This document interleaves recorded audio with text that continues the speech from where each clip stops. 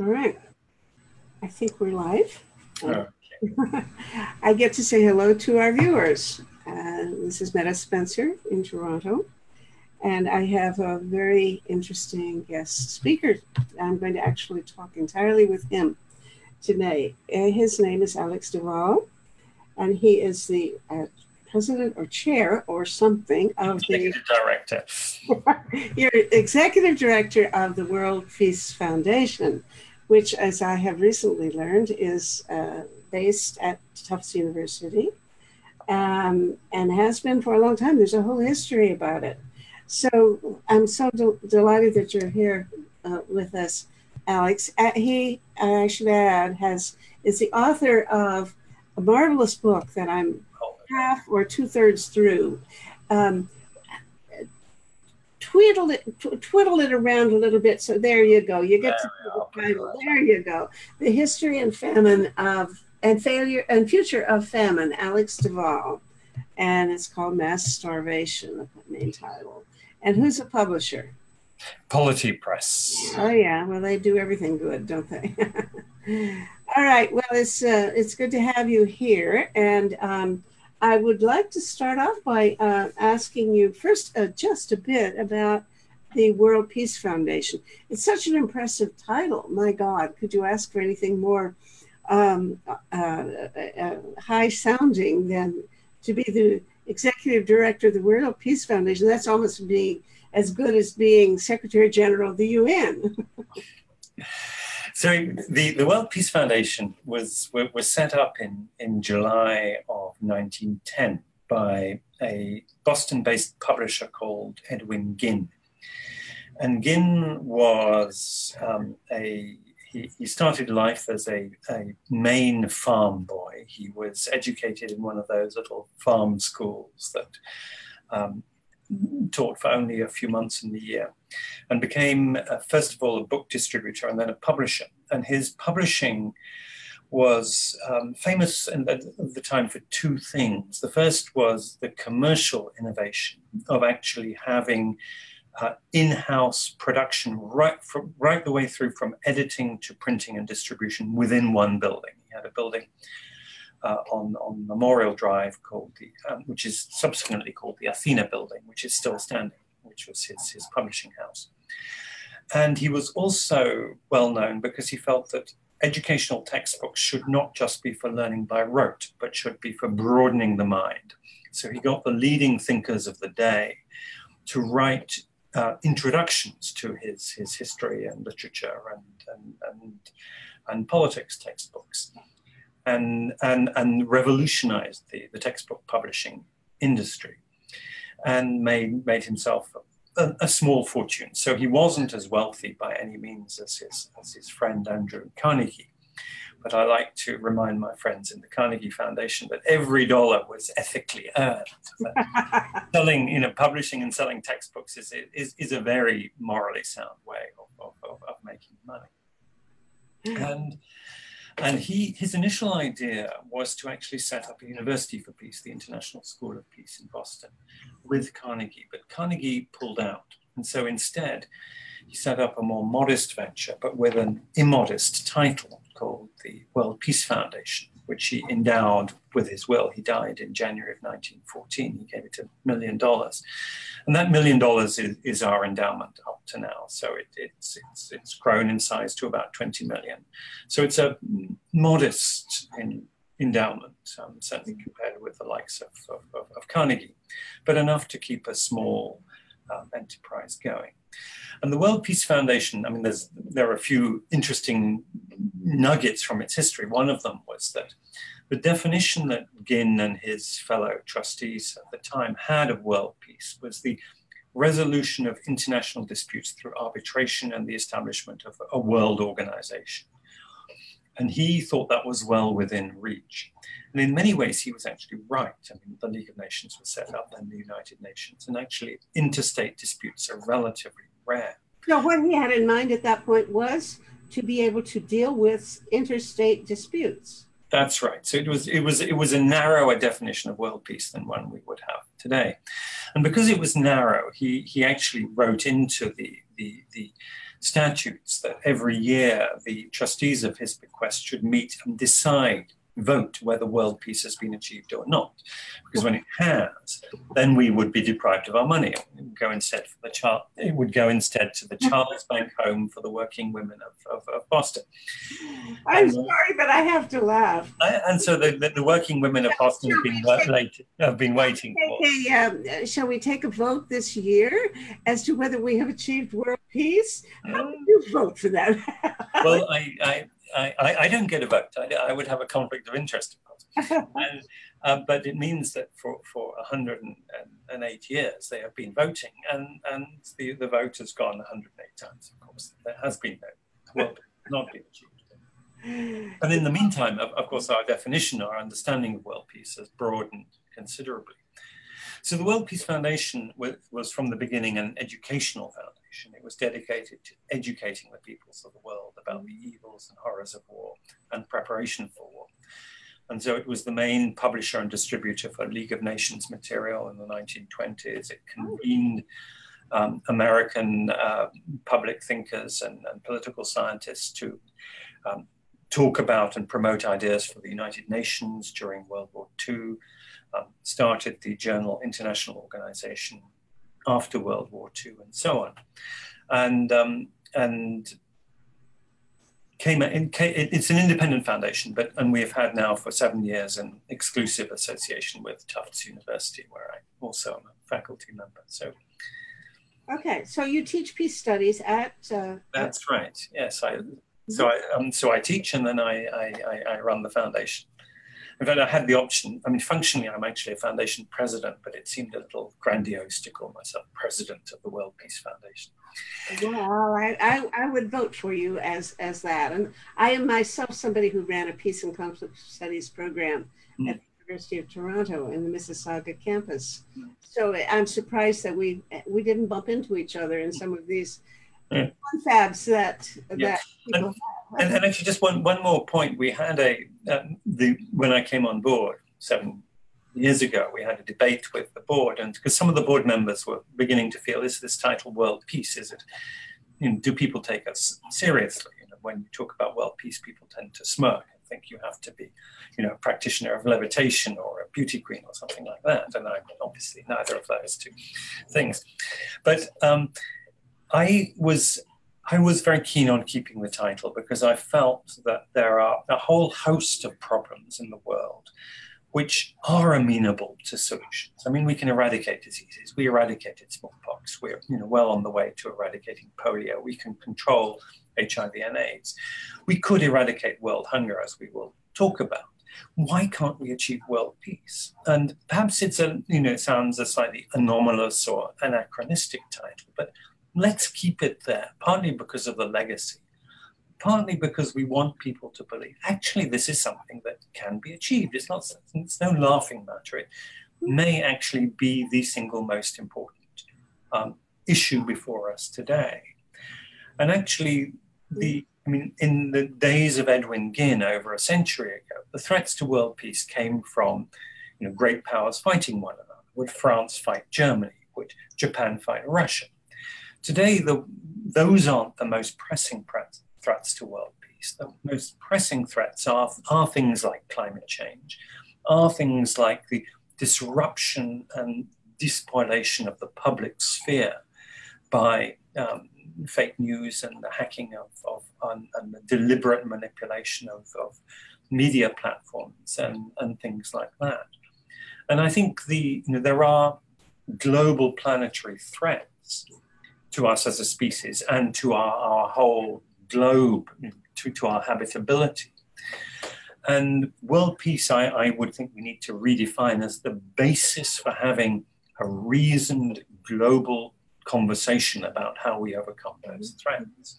And therefore, if we define world peace in that way, I would say it's actually a precondition for facing problems like climate change, like runaway accumulation of global hypercapitalism, like the arms business and the desperate corruption that accompanies the arms business, which not only leads to violent conflict, but also corrodes democracy, undermines democracy in the shrinking spaces that we have as believers in democracy. And these sorts of things are only possible if we're not fearful of one another, not suspicious of one another, so that we don't go around subverting one another. And so I think that is one way of approaching the challenge of world peace today. Oh, you were saying what is music to my ear, because I've been on a soapbox for the last year or so, even longer, arguing that in fact some of these global problems, the most serious threats, are ones that are interdependent and really form a system. You know, they're all interlinked and can really best be, if possibly only be, resolved by some sort of comprehensive program. So we are like-minded. We clearly want to have another conversation about this sometime after you get back from England. I think you're going off for a trip to England in a few minutes. So I better get down to business. Tell me a little bit about, I've just heard from somebody who used to know you that you were rattling around London 20 or so years ago on a return home from a long stay in Africa. Where you've been working on famine. And from your book, which I'm reading now, wonderful book, I infer that is where you got your current version of a solution or an approach to famine as something that we should all be handling. Can you tell me a little bit about your experiences in Africa and how you came to think the way you do about this issue? Well, I started working on this topic in Africa in the 1980s, in Sudan, in a famine that was in Western Sudan, in Darfur, that later on became famous or infamous for massacre and war. But when I was there in the 1980s, it was desperately poor, economically stricken by crisis and mismanagement, and then further stricken by drought, and that caused a famine. But the core research that I did at the time revealed to me really just the impressive capabilities, the resources, the knowledge of the local people of Darfur, the farmers, the livestock herders, the local artisans, their capacity for withstanding famine. These were adversities that they were accustomed to, and they were the real experts at getting through these crises. But then shortly afterwards, there was another famine in southern Sudan. And one of the things that was really disturbing about that, well, the most striking thing was that the two famines were very, very different. And the most striking difference was that in the second famine, the famine in South Sudan, which was man-made, it was made by war. There was no, and I would say man-made, there are no woman-made famines. These are very much man-made phenomena. And it was made by war and forcible dispossession, by looting, by ravaging, by destroying the basis of society, in pursuit of counterinsurgency and forcibly displacing people. And the death rates that were in that famine were far, far higher. They weren't just twice as high or 5 times as high. In the worst places, they were 80 or 90 times as high as in the previous famine. So the previous famine was pretty bad. This one was in a different league. And I began to realize that in circumstances of war and deliberate oppression of this type, the verb to starve is transitive. It's something that people do to each other. It's not simply a matter of going hungry. And one of the things that I try and do in this book, and let me hold up the cover and then explain why I chose this cover. The first cover that the publishers proposed to me had pictures of hungry African children on it and withered landscapes. And I think if we think, if we ask, or if you do a Google search for famine, what you will get is pictures of dry landscapes, withered crops, and hungry African children. But the And then if you do a Google search for genocide or mass atrocity, you'll get pictures of death camps, of gas chambers, maybe of Rwandese militiamen with machetes and so on. And these two images, as it were, inhabit different parts of our brain. And I wanted to make the argument that actually they should inhabit the same part of our brain. And I start with an epigram from Primo Levi's survival in Auschwitz, about how the abiding experience of Auschwitz for the survivors was hunger. And indeed 500,000 of the inmates of Auschwitz actually died of starvation. It was, I mean, more died in gas chambers, but 500,000 people died of starvation, of hunger. And actually, in World War II, on the Eastern Front, the Nazis had what they called the hunger plan, which was the plan to reduce the population of the of what was then the Soviet Union by 30 million people through starvation, in order to create space for their army and for their settlers to live, which would have been the biggest starvation crime ever in history. In fact, they didn't get to 30 million. They starved somewhere between 5 and 6 million, 2.5 million prisoners of war, 1 million in Leningrad, etc., etc. Where were these mass starvations that run by the Nazis?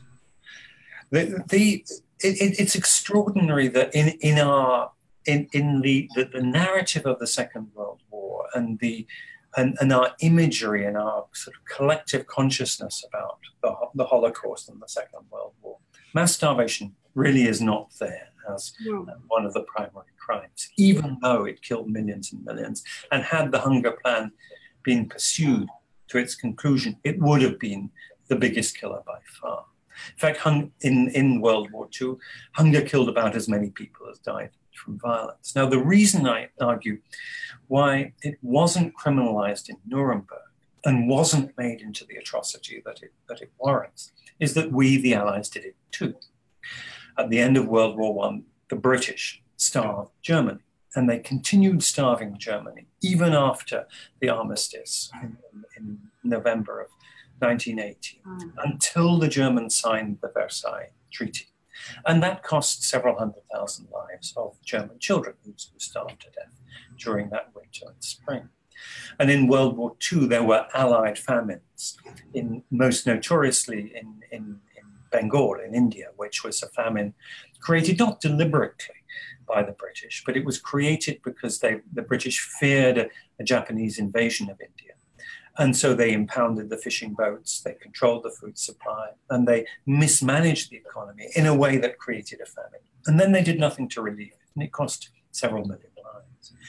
And then at the end of the war, and right in the middle of 1945, before the war in the Pacific came to its very sudden end, and the US was expecting a protracted conflict, the US Army Air Force was dropping mines into Japanese harbors in order to seal off Japan from imports of food. And they called it Operation Starvation.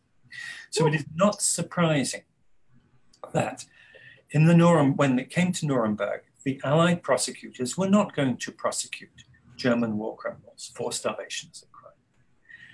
And the idea that famine should be seen as a mass atrocity, comparable to these acts of genocide, was not put in our collective imagination, despite the fact that there is a long history of famine being inflicted as a military tool, a tool of counterinsurgency, and indeed a political tool.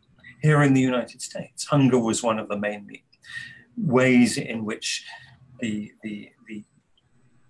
British and then the US Army and the settlers, and also in Canada, dispossessed native people. It was a mechanism for genocide in Australia, in Southwest Africa. The genocide of the Hereros in 1904 was achieved by driving people into the desert where they starved to death.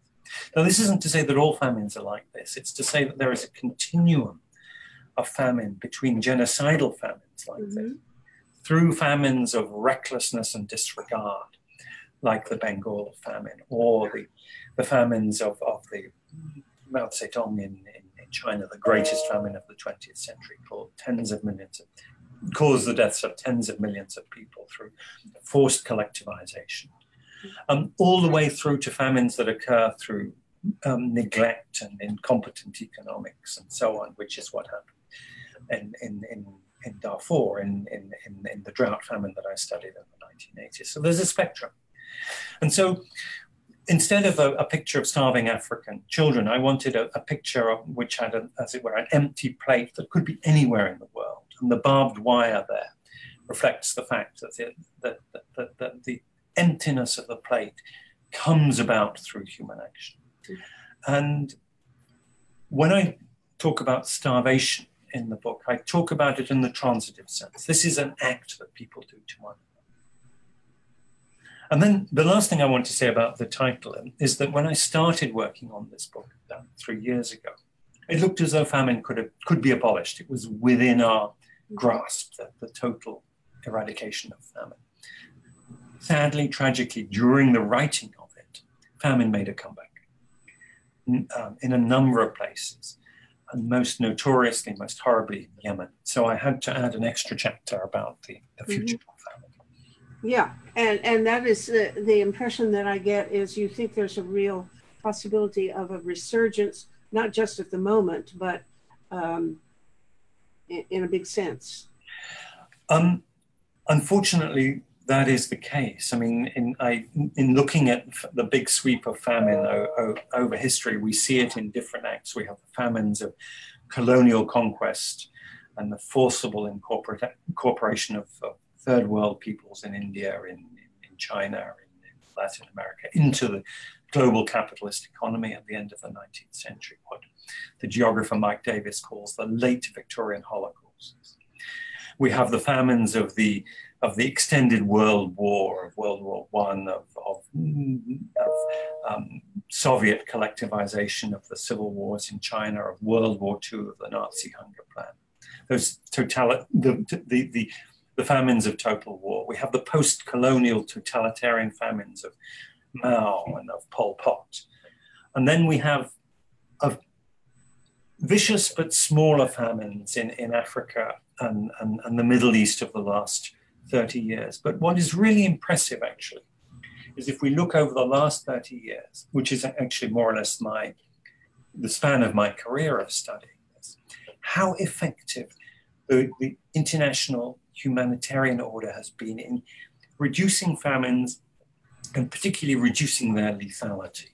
When I was first working in Sudan in the 1980s, you saw these famine camps and outrageous levels of mortality, both due to lack of food, also poor sanitation, infectious diseases. And today, in comparable circumstances, the international agencies, the likes of UNICEF, the World Food Programme, Save the Children, Oxfam, Médecins Sans Frontières, actually, they have both the technology and the professionalism and now the capacity for hugely reducing the numbers of people who die. And so this is a huge success, and it's not something that people like us tend to celebrate. We tend to only look at the immediate problems. We don't tend to step back and say, hey, something tremendously positive has been achieved over the lifespan of a generation. But I think we need to do that, because what is happening is we're seeing this positive trend turn around. We're seeing famine mortality going up. And we are seeing... and for political reasons. Always for political reasons. So if we look at just over a year ago, 18 months ago, the UN talked about 4 imminent famines. One was in northern Nigeria. And the immediate cause of that was a war between the extremist group Boko Haram and the Nigerian government. And the Nigerian government, by far the more powerful actor, was just as bad as Boko Haram, the extremist group, in depriving people of food. In South Sudan, a vicious... Sorry, but I don't know that story. What were they doing? The Nigerian government was trying to starve the Boko Haram themselves? Were they clustered someplace where they could... There was... In the Boko Haram insurgency is based in the northeast of Nigeria.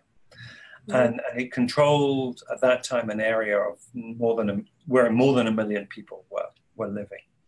And the counterinsurgency included blocking all trade and all relief going into the area controlled by Boko Haram. So that while Boko Haram is undoubtedly the major culprit, the Nigerian counterinsurgency was making matters worse in that specific respect. So they weren't just starving the Boko Haram, they would have to starve the population that Boko Haram controlled. I see. Okay, I wasn't aware of that. That's something needs publicity, it sounds like. It's very little publicity. Yeah. And then in South Sudan, there was still is a terrible civil war ongoing in which both sides are using scorched earth, displacing people, blocking humanitarian relief, closing markets, doing all sorts of terrible things, and creating famine conditions. In Somalia, there was a famine in 2011 where a number of different factors came together, including a drought, including a spike in the price of food, including war. But the particularly culpable factor was that the US government, the then administration of Barack Obama, used the Patriot Act, which prohibits material assistance to any body who is identified as a state sponsor, as a terrorist organization, which includes the extremist group Al-Shabaab. Any material support, deliberate or inadvertent, on any scale, which meant that anyone who's done humanitarian relief in these circumstances knows that if you are providing assistance to the general population, some of it will go into the hands of controlling authorities, militiamen, etc. Some of it can't be avoided. It's just no one has ever worked out a way of making humanitarian relief utterly watertight. But on the basis that this was the case, humanitarian agencies were informed that they risked prosecution under the Patriot Act if they were to operate in Somalia in a way that had even the smallest danger of food falling into the hands. Even international humanitarian organizations. Even that. What about the Red Cross? Anybody. No kidding. Now, those who could find a way of getting beyond the reach of the US could do it. So some Islamic agencies and so on. And it took, and many of the senior aid officials and diplomats in the US government said, this is crazy. We will be seen as not only as actually causing many deaths, but this is not going to do our reputation any good if we want to do counterterrorism and counter-extremism. But it took 8 months for the Department of Justice and the Department of Trade, which administers the foreign assets prohibitions, to find a humanitarian workaround, which they now have. But it took all that time, and that delay contributed to a famine that cost probably 250,000 lives. So that was a terrible stain on the record of that previous administration. And it indicates that there was a priority that overrode the humanitarian priority. Counterterrorism, we can tolerate famine in the name of counterterrorism. Basically, that's the message. And the message was also there in Syria. During the current crisis in Syria. And then we have, but the last year's famine or near famine in Somalia was really a legacy of that, because as a result of all the losses of livelihoods and assets and the weakening of society that happened 6-7 years previously, people were desperately vulnerable. So even though the humanitarians actually pulled out all the stops last year in Somalia, people were still desperately hungry. And in fact, they had, the international humanitarians adopted a principle that they called no regrets programming. They didn't want that 2011 calamity to happen again. And it worked. They did actually manage to avoid. Who was behind this no regrets program? This was using this humanitarian workaround. Yes, we don't mind if or we will turn a blind eye to very small amounts of assistance falling into the hands of Al-Shabaab. But it's worth it if we can actually prevent a famine and save hundreds of thousands of lives. So they call that no regrets programming. And it worked. It showed that if you actually prioritize humanitarian assistance in this complicated situation, you can avert a famine. And I'm sure there are some Al-Shabaab fighters who were fed as a result. But did it do any good for Al-Shabaab? It did a lot of good for the internationals. It made the international reputation, it salvaged a lot of the reputation of the international community in Somalia, that approach. And I think this is I don't need to be a spokesperson for counterterrorism, but I think if you are going to do counterterrorism, this is surely the way to do it, rather than saying, if one aspirin or one bag of food falls into the hands of these people, we will allow. Yeah, can we say that what support the U.S. is giving to the Saudis now has any influence on the hunger or the famine in Yemen? I think Yemen is really the scam. Yemen is the famine that will define our generation. Because Yemen was poor. Yemen was dependent on food imports. Yemen was an area that had great water scarcity. And everybody who launched that war in Yemen, a war of choice, 3.5 years ago, knew that. They knew that Yemen was vulnerable. And over 3.5 years, the Saudis, the Emiratis, and their suppliers and facilitators, the United States, the UK, France, have made that war, made it possible for the Saudis and the Emiratis to prosecute that war without regard for the destruction of an entire country. Now, what we tend to hear about are the really shocking cases, the bombings of school buses, the bombings of markets, the bombings of health facilities, and those are absolutely scandalous.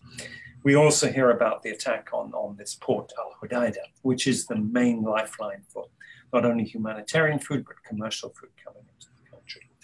And these are all elements that create hunger and deprivation and starvation. What we hear a lot less about is the overall dismantling of the economy, so that there is a sort of an economic war going on in Yemen, which involves basically dismantling the entire artisanal fishing industry along the Red Sea.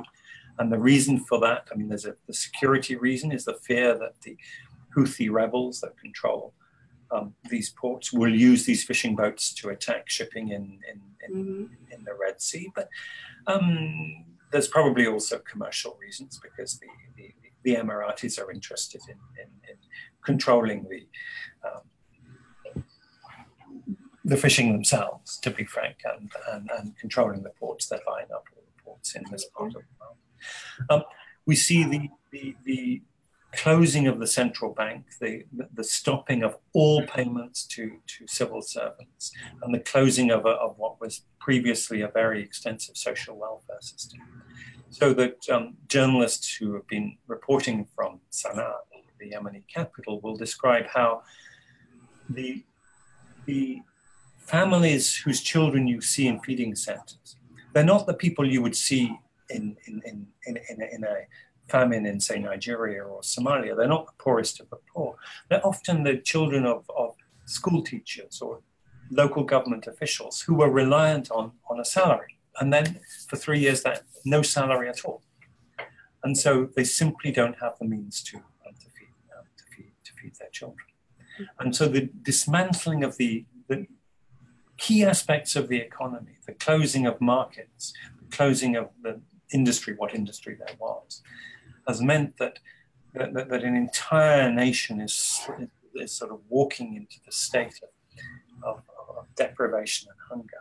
And because we don't have very good data, because international agencies are not able to get access to all the places and all the information to collect the data about malnutrition, about death rates, we really don't know what is going on, but we have to fear for the worst. I would like to focus a little bit, change the focus to pointing out something that is not well recognized, and that is that famine is not just or primarily a matter of food production and access to food, but it's access in a different sense. People don't have the money or don't have the jobs or don't have opportunities to obtain the food, even if food is there. And I think that is something that an average assumption people would make, is that famine is a result of a failure to produce good crops because of weather or something of that kind. And your book makes it very clear that that is not the way to look at it. Can you elaborate on that? Absolutely. I mean, of course, sometimes you do get famines that are caused by massive failures of food supply and food production. But quite a lot of the famines that we've seen, and particularly the more recent, the more modern famines, it's remarkable how food is available. And the great Indian economist Amartya Sen, who grew up in Calcutta in Bengal during the famine of the 1940s, was struck at the time growing up how there were starving people on the streets, and yet there was food in the markets. It's simply that the people who were starving had no income. They had no way of buying that. They were unemployed because their fishing boats had been impounded, or because they'd been thrown out of work for one reason or another. And then the price of food also went up with a speculative spiral, so that people were starving even though there was plenty of food available. And this is quite a common phenomenon. It was very striking in the Great Irish Famine of the 1840s, that even while 1 million people in Ireland starved to death because they had no food of their own local small potato crops had failed, and they didn't have food from, they didn't have income from being able to work as laborers. Ireland was still exporting food. The large landowners were growing and harvesting grain and exporting it to the cities of Britain at the time. And this is quite a common phenomenon. Mm-hmm. And so it's important to recognize that, yes, we can have extreme hunger, we can have even famine, even without a shortage of food, even when food is available. And even in Yemen today, the food imports have, including smuggling of food, has meant that until very, very recently, there was actually quite a lot of food in the market. It's just simply people did not have that money with which to buy it. Mm-hmm. Another point that you make that I think is worth emphasizing is that most of the people who die in a famine don't necessarily starve to death directly, but die of disease. And the we're working on linkages between 6 global threats, and I was aware that, of course, people who are in states of famine are more vulnerable to pandemics, but I didn't realize that, in fact, that accounts for such a large proportion of the deaths. Can you speak to that again? Well, famine is not just a lot of individuals going hungry. It's a whole social disruption. It's the tearing apart of a social fabric. And one of the things that happens is that people move, and they look for work. They look for food. And one of the things that we see, these big concentrations of people in camps, in displaced camps, in squatter settlements, etc., who have left the places where they normally live to go and congregate around large cities looking for work or for charity. And these places can be hotbeds of disease. They can be very unsanitary, where waterborne diseases can spread. Infectious diseases can run riot through these populations very, very rapidly. And of course also then affect the people who are not hungry. So, and of course, people who are hungry are also more susceptible to many of these infectious diseases. So we get this vicious spiral of hunger and disease interacting with one another. I remember one time when I was in grade 12, a sociology class in California. A fellow student, a young woman, said something that horrified me, and I couldn't answer her. We were someplace in the world, there was a famine going on, and we were talking about sending relief of various kinds. And she said, no, there's no point in doing that, because if you keep those people alive, they're just going to have more babies, and next year it's going to be twice as hard to solve the problem. Let them die now. And I thought, Jesus. Wow. And I didn't know how to answer her. And it was only several years later that I ran across Malthus. I think you do a beautiful job of talking about Malthus and the impact that he is still having today in the thinking that goes on in public discourse, and maybe even professional people working on humanitarian aid. Can you give us a little course on Malthus and where he went wrong? Well, Malthus's core argument, which he articulated in his first essay on the principle of population, which was published in 1798, he believed that the agricultural productivity, food production would go up arithmetically 1, 2, 3, 4, 5, whereas the population size would go up geometrically 1, 2, 4, 8, 16, and therefore population size would outstrip food, and this would cause a crisis. Inevitably, overpopulation would cause a crisis. Now, what's very interesting about Malthus' own writings is actually that he wrote that as a sort of philosophical treatise, and then it was much more successful than he expected, and he began to do the research, the actual empirical research, and he actually dropped that particular argument. When he began to investigate famines as they occurred, he dropped that. He was still very interested in population and political economy, but he no longer made the claim that famine would actually be what he called initially a natural corrective to population. But the idea has lived on. I call it a zombie concept. It's a concept that, however often you kill it off, still comes back to torment the living. And if you look at the timeline of world population and famines, what you see over the last 150 years is that the world population has gone up by a factor of about 5 in the last century. And mortality due to famines has dropped to about 5%. So population is going up, famine mortality is going down. And that is even the case in countries that were seen as the emblems of the Malthusian hypothesis, like India. Famines have basically been abolished from India since, some people would say, from the 1940s, others from the 1970s. Ethiopia, the Ethiopian population has gone up hugely. Famines have virtually vanished from Ethiopia. Now, I think the reason for this is that staple food production is only a small part of the economy and only a small part of the overall impact of human activity on the planetary environment.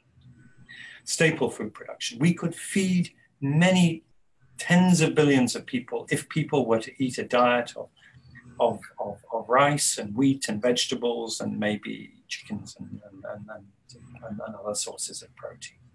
If we're all going to be meat eaters, it's a different story. If we're all going to be beef, then we need several extra planets to grow from which our cows can destroy rainforests and munch crops. Right, I still have to remind you that we've got these vats coming along, and they're culturing beef already, so we don't have to have them out on the range. Well, let's hope there is a technological solution to our insatiable appetite for beef.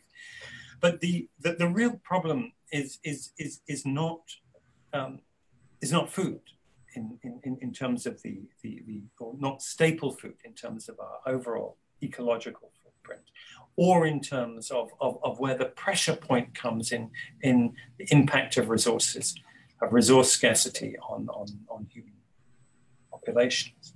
And each of the famines that have been occurring for political reasons. Now, let us say that climate change brings major ecological and economic stresses, as seems unfortunately inevitable now. But there will be parts of the world, like Bangladesh, for example, which are under extreme stress because of climate change. Now, will those cause famines?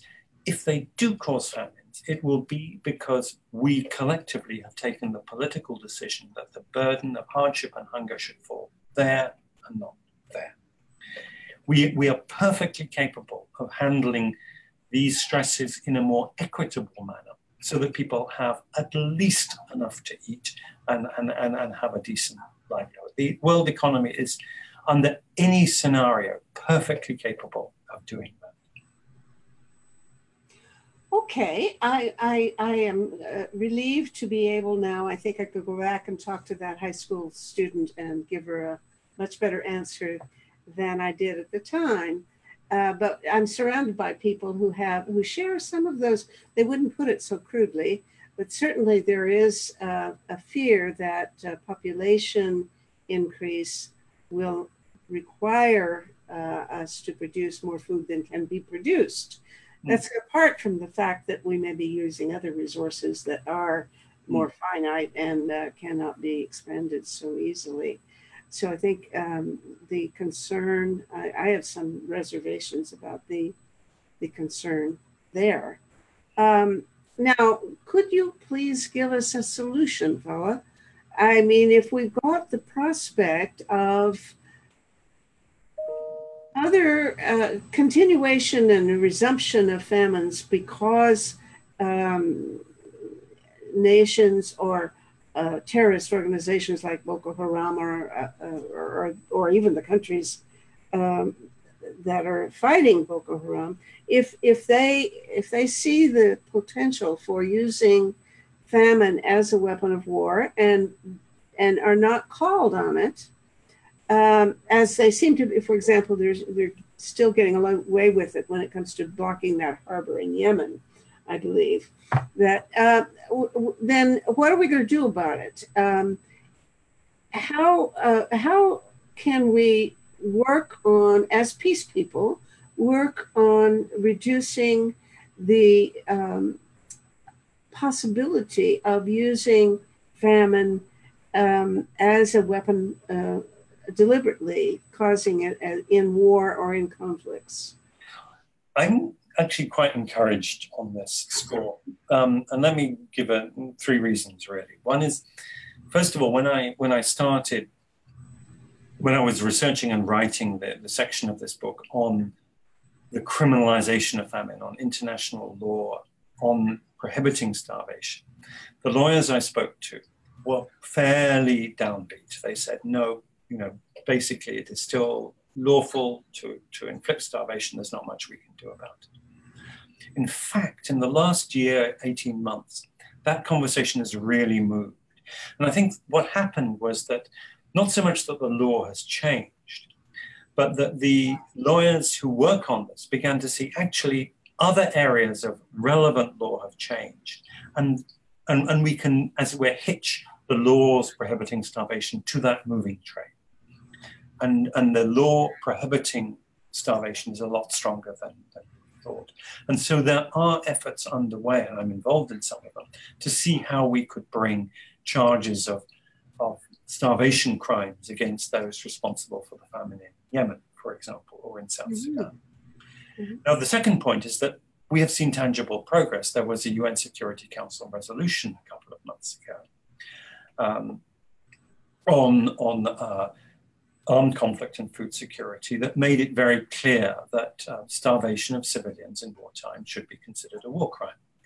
And I think that reflects this push. But the third point I want to make is that I made these arguments in a rather, I must say, initially despairing way. a year ago, thinking that with the administration we have in Washington, with the general trend to disregarding international law, these sorts of sensibilities wouldn't get much resonance. I was wrong. There's actually, across the political spectrum, there is an appetite for saying, this is wrong. This is something that, that really ought not to be allowed. And even in this current administration in Washington, there are key people, the Nikki Haley at the United Nations, people in the National Security Council who say, no, what is being done by people we don't like the Syrian government, even by people who are our allies like the Saudis and the Emiratis, is wrong, and we ought to stop it.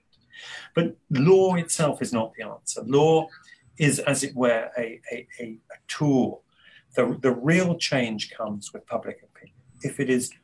If acts of starvation are considered so morally reprehensible that they are unthinkable, that it is simply considered beyond the pale, so uncivilized, so barbaric to inflict starvation on a community, on women and children, or on an entire nation, as in Yemen, then when we have that kind of popular outcry against it, then we will stop it. And then when we do get new threats emerging through economic crisis, through climate change, we will have the basis on which to prevent needless human suffering and death. Mm-hmm. Now, I was in touch briefly with Hilal Elver, the UN rapporteur on the right to food. Now, if there's a rapporteur on the right to food, then the UN must somehow recognize that there is a right to food. Is that part of the UN, the Universal Declaration of Human Rights? Or is it a resolution that was adopted? Or where did this notion come from that there is a right to food? The right to food has been developed over the years. The US in particular has been very reluctant to acknowledge it, as it doesn't like social and economic and cultural rights in general. I think it's a right that really needs to be given a lot more teeth. And I think some of the progress on this parallel track of criminalizing acts of starvation will be the means of making that right. Would you put criminalization of starvation as a top priority for people working on famine as a social issue? I would. That we have this effort to create a more comprehensive agenda for resolving global threats, which are so interdependent. And I got the impression that you and a few other people who are writing on these issues now are encouraging us to think of making it a political campaign against the atrocities and treating starvation as an atrocity or as a war crime. How would we go about that if you were organizing a campaign? And let's think of organizing a campaign. How shall we do it? I think the fundamental of the campaign has to be public opinion. I think it's an error to make the law the goal. We need to create an environment in which the law is catching up with public opinion rather than the other way around. Okay. But there are some key legal things that can be done. I think the recent Security Council resolution 2417 is an important step forward, and the UN Secretary General has to report on that every year. So that report will be key. There's a proposal put forward by the Swiss to the Assembly of State Parties to the International Criminal Court, which will be debated in December, which is to broaden the crime of starvation within the Rome Statute that is the basis for the International Criminal Court. And I think we could get. Let me understand that. You would then be able to take a case to the ICC, charging somebody with war crimes at that level. On the basis of starvation. Who would be empowered to make that kind of accusation or bring that charge? Well, the prosecutor of the ICC could do it on her own account, or she could do it in a case that is referred by the UN Security Council. Mm-hmm. Or in the case in Africa, the Constitutive Act of the African Union has a specific article that condemns what it calls grave breaches, which includes these crimes. So it could be done through the African Union as well, in the African continent. And of course, one can use universal jurisdiction in certain countries like France or Belgium to bring cases against individuals. So there are a number of legal avenues that could be pursued. But I think, of course, they would be chiefly symbolic. They would be pursued in order to get political capital and publicity rather than expecting universal enforcement, which is why I would argue strongly that it really is public opinion and political accountability, calling political leaders to account, the key. So that things like the humanitarian workaround for the Patriot Act, which basically at the moment is simply an ad hoc mechanism for allowing humanitarian activities to continue in circumstances where there is a terrorist organization operating. Those have to be formalized. We have to make it clear that saving the lives of large numbers of people threatened with famine is more important than the strict enforcement of counter-terrorist legislation. Mm-hmm. Wonderful. Okay, I'm inspired. Thank you. I really have learned a lot, and I'm going to keep on reading your book, and I want everybody else to read it too. Okay. And if I may, I hope it's okay with you if I edit some of this and present it as sort of a transcript in Peace Magazine, which I edit. Okay, please, and send me the links to everything you put out on this. Oh, sure, will do, and I'll of course send you the draft first to make sure I haven't misquoted you or something of that kind. Okay, well, I hope it was relatively lucid anyway. It's been a huge pleasure and a treat to get to know you a little bit. Let's continue. Okay. Thank you. Thank you so much. Okay. Wow.